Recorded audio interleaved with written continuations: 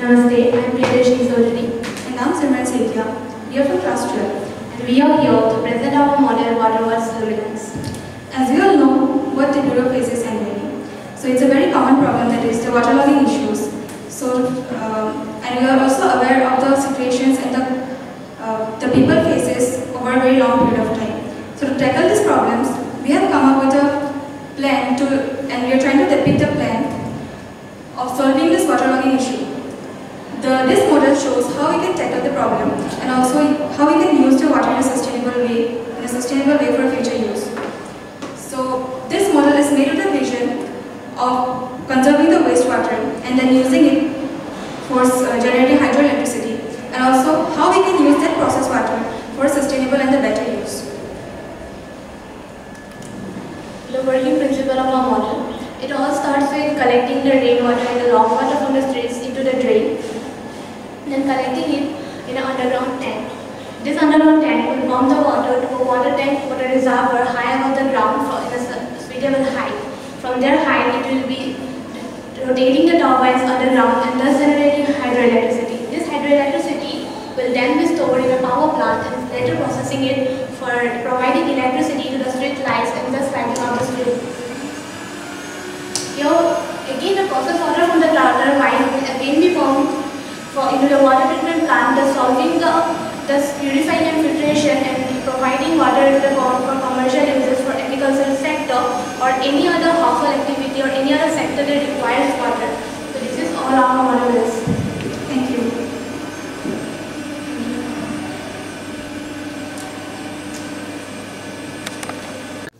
Namaste to everyone. I am Bishnu and I am Tanmay. And today we are here to give a presentation of our project, the kitchen garden. So let's start with our introduction. As we all know, kitchen plays a really vital role and is very important in every household. But it also offers a potential of a big crisis or an accident which might occur because of a simple gas leakage, simple LPG gas leakage. And throughout the time, we have confronted many of the cases, and we have also heard many of the news about gas leakage and about catching fire because of simple LPG gas leakage and all. And through these centuries, all the technology have developed really big bounds, but still there is no economical or system that is available in the market which can prevent from all this happening. We have also brought out some records from the internet about the rate of fire that happened because of the LPG gas leakage and all. Now moving on, I would like to say that the problem of LPG gas leakage and catching fire because of LPG gas leakage has brought up a really big amount of problem in every household. And to prevent it, there is no such a system that is available in the market in affordable price. So keeping all these problems in head, we came up with an idea, we came up with a system, and we call it the kitchen garden. The materials which are used to make this system are as follows: Arduino Uno, CM800 ACSM module, MQ5 gas sensor. That plays a very important role in the system. Some servo motors, breadboard, jumper wires, one channel relay, AC fan, buzzer, and a SIM card. Moving on, I would like to give you a brief explanation of the materials that we used. So at first is Arduino Uno. Arduino Uno is nothing but a simple microcontroller which contains an Mega 328P chip. Actually, we can program this board microcontroller in such a way that it works on its own, and using this, we can program it however we like to work however we want. Now next up. So here we have the MQ5 sensor. This is the main sensor of our system. The MQ5 sensor specializes in detecting flammable gases, for example methane, ethane and LPG gases, etc. So MQ5 sensor has a filament made up of tin oxide. Tin oxide has a very unique character.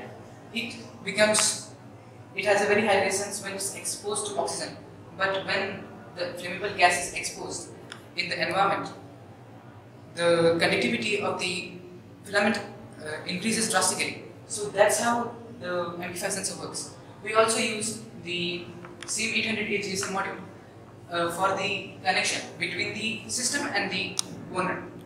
This uses the cellular network of the entire continent.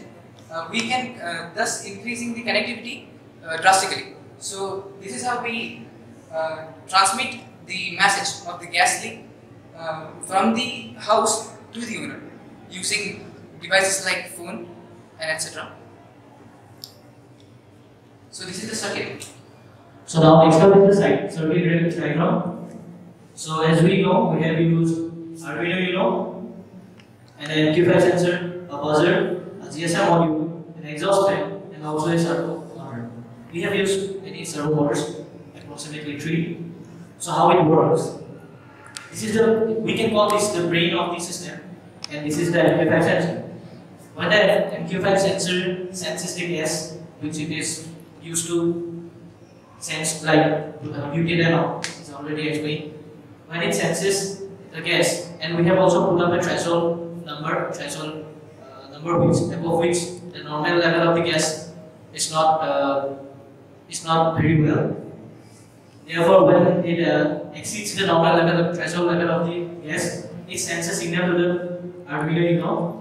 Then Arduino activates the buzzer, which will turn on the buzzer, and also sends a signal to the GSM board, and the exhaust fan turns on, which will take out all the gas from the room, and also message to the servo motor, which will open up the fans of the room, and also checks if the regulator is turned off or on. So this is our brain of the computer, brain of the entire system. That's the Arduino Uno, and here is the amplifier sensor. That's the main sensor of our system. Here is the GSM module, which we use to connect to the cellular network. And here are some of the motors that we use. So let me demonstrate the first condition. What if the user opens the regulator and he goes out and he forgets about the regulator? So what will happen in this condition? In this condition, our system will play a very important role. The system will turn off the regulator if it's on, after the system is turned on. So let's see how it works. So when I plug the connection, the system turns on and the regulator turns off automatically. This is the first precautionary measure taken by our system. So now let me what if the gas is leaked more?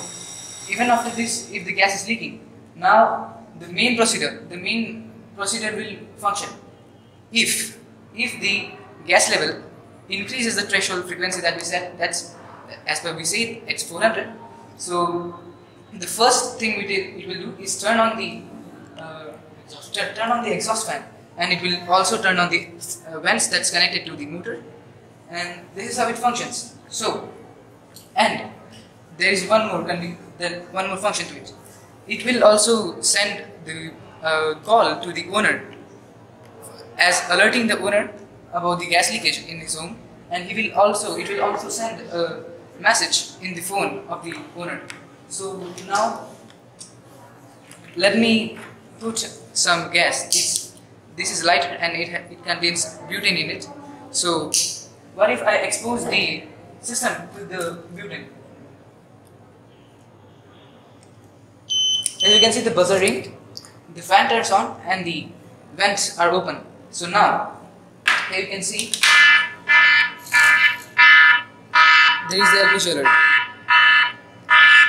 So after that, we can even see there are some readings that are here about the gas level detected. This is how it functions, and even after this, there is even one more key feature to it. Now I would like to summarize everything and summarize the key features of our system. So the connectivity is established to the cellular network. Already he has explained how the model works. So the GSM connects to the cellular network with the owner's phone. So when the gas level exceeds the threshold number, then automatically a call is sent to the owner, and also message is sent to the owner. So it is a connectivity which is established with the cellular network. Another precaution procedure. So our model already has explained. Our model takes precautionary actions like taking out the gas from the kitchen using the exhaust fan, opening the vents using the servo motors, and also checking the regulator using the servo motor, and also now in the next step, the procedural prevention and alert system. In this, what happens? Our GSM module sends message and a call to the owner. So it also informs about the gas leakage, which will also help the owner to know about the future steps he should take about the gas leakage. And but still, the model also prevents it from any further issues which might occur because of the gas leakage by taking out the gas and all. So this is how all our project and the system works. So in conclusion, I would like to say that our system is actually based on very simple mechanisms, and using Arduino and using Arduino board and C++ language, we have programmed all this, and we have used simple sensors and all. Now I think that we can develop in future. We can develop it more, not only just keeping it like this. We can also develop it in such a way that it will, if in case if a fire is caught, then it will automatically call the fire agency and also sense its location so that they can take the further steps. And after that, we think we would like to develop it more further. And in conclusion, we can say that this is very economical. And so, in the market, if it is brought out in the market, every household can purchase it. And if that happens, then I think a huge number will be impacted in the cases of fire or and LPG gas leakages in future. Now I would like to conclude by saying all this. Thank you. Thank you. I am Jyotiraditya Upadhyaya And I am Progyan Swargiary. and our topic is bioremediation. So to remediate something is like improving a bad condition, and bioremediation means decreasing pollution with the use of microbes. So in Assam there are many oil refineries which cause large scale of oil spills. So to reduce these cases, we can enhance bioremediation in our states. It is of three types: mycoremediation, phytoremediation, and bacterial bioremediation. We are going to talk about bacterial bioremediation. But in short, mycoremediation includes the use of fungus, phytoremediation includes the use of plants, and bacterial remediation includes the use of small microorganisms. Let me explain you what happens. This is an oil refinery. Oil comes through the pipes, and sometimes the pipes get leaked, so it will affect the normal grazing land. So we can put some microbes that will release some enzymes like polylactic acid and starch sugar. This will break the oil hydrocarbons into simpler forms, and the bacteria can then digest the oil hydrocarbons easily, which will reduce the pollution.